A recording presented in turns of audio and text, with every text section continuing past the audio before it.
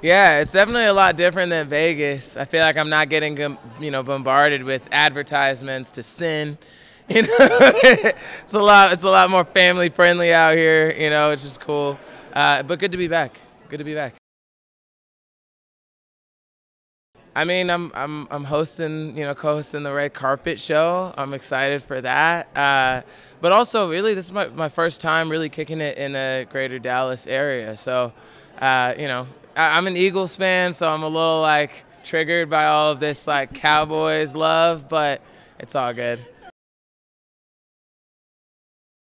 I think the accessibility of country music, you see it now in so many different countries. It makes total sense for Amazon to want to get this to as many people as possible.